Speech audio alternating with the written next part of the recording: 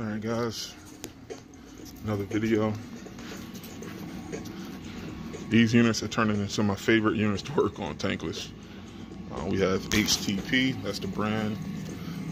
Model number is UFT199W. We typically don't install many tankless boilers. Like in this area, you have Navian, Well McLean. Those are the premier brands. But like you said, if a customer gets another brand installed, we can also take a look because most problems are universal, especially if you're turning into like maintenance related issues or anything like that. So customer has the HTP. She said this unit was working fine a few years ago, and it just now gave her issues. Pipes were cold. She came down and there she found error code 29.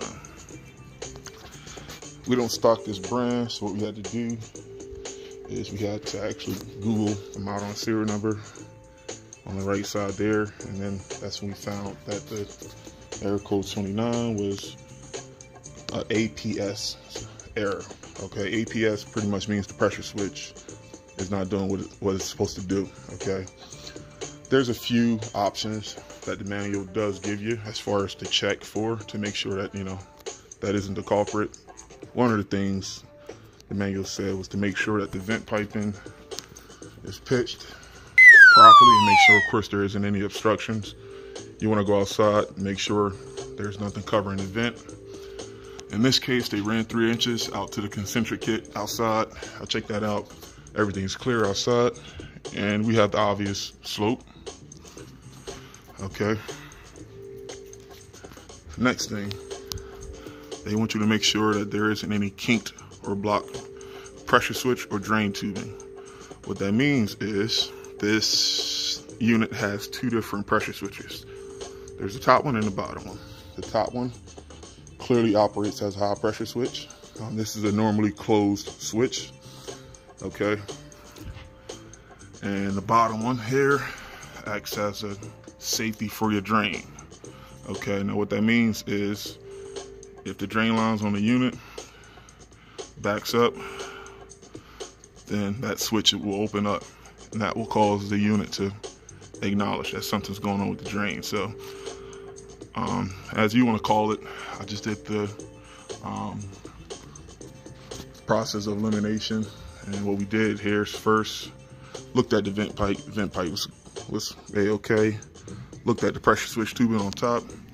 Also looked at the drains coming from the bottom of the tankless heater. Everything checked out fine. What it basically said, the manual, if everything checks out fine and you still get that error code 29, that is just a faulty pressure switch.